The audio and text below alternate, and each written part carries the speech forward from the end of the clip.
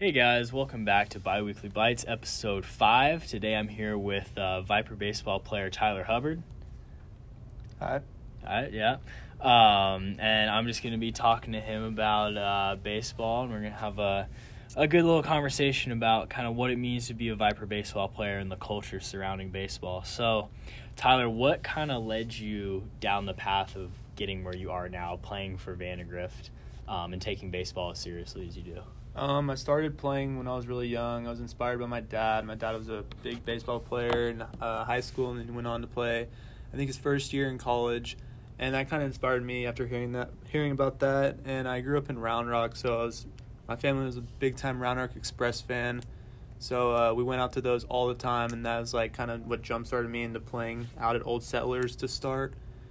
And then I progressed to play out at Northwest Little League, and then from then that's when I really wanted to take it more serious. So I started playing select baseball at 10, and while trying to keep up with the high school, like following along of Vandegrift, I knew we always had really good players, and like one day I always wanted to be a part of that, and it's kind of where I am today. Yeah, now you're 3 years into it, going into your senior season. What are your thoughts going in? Do you have any goals, hopes for the season, predictions? Yeah, obviously the first goal is to make the playoffs and then win a district championship. And with the people we have coming back, I definitely think it's a very, very good chance that we can do both. And getting a new start with Coach Hickle, which is awesome. It's been such a great year so far, so I'm really excited. Yeah, I mean, for reference, I'm a baseball player as well, and I think all of us are excited for the little bit of a rebuilding phase that we're doing. We're rebranding the entire program, making lots of changes to equipment, the fields, just how we operate. So it is a very exciting time. Plus, if we do win district, it'll be the first time in our school history that we do that. So could be a very, very historic season for us.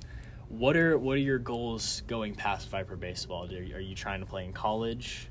What do you want to do there? Yeah, my goal is to play Division I baseball in college. So any way that happens, I'm hoping for the opportunity to get that. But I have no plans yet to play anywhere, but I'm still working for that opportunity. Do you have a specific dream school that you're going for? My dream school is Pepperdine. Pepperdine has always been my dream school. I went out there freshman and sophomore year and fell in love with that place, and ever since then I'm trying to wheel my way to play for Pepperdine. It's a beautiful school out in California. Yeah. So, position-wise, do you like to pitch, or would you rather hit the field? I think of myself as a utility guy. I want to play all the time, anywhere, no matter really where it is. So if it's pitching that day, I want to pitch. If it's playing center field, I want to play center field every inning that I can and then be in the lineup hitting. But yeah, I'm really open to play anywhere. As long as I'm on the field, I'm happy. I got you. Just whatever they need for that day, whatever the team whatever needs. they need. I'm sure Coach Hickle would like that answer. Yeah. And Coach Hickle will probably like this question. Over your almost 4 years now being a Viper baseball player, what does it mean to you to be a part of this program? It's an honor because of the the hard work we put in, whether it's in the class or during the season. Like, we always got a close knit of people, and we actually care. We really want the best foot forward to the program, not only for this year but for years to come. So I think if we can leave a good mark for this year, it's only going to benefit us throughout the rest of the years, even when we're gone. 100%. We got everybody on the snowball now. Yeah, the snowball as we like effect. to say. What was so I remember back in our freshman year, we did a similar boot camp style thing that we did today, and Callan actually wrote an article covering that earlier. I think he interviewed Cade. Cade Cunningham, possibly. What were your thoughts compared to previous years on our boot camp this year? What do you think?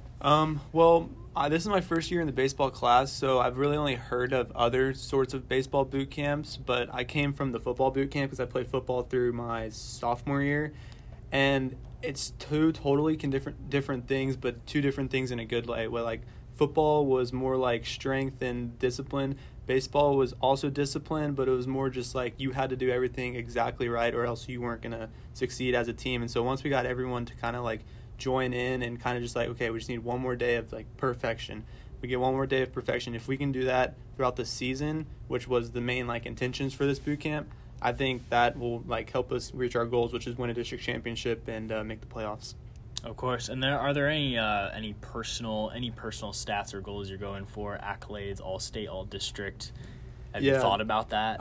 Yeah, definitely. I want to field 100% or 1,000%, whatever it is, at any position I play.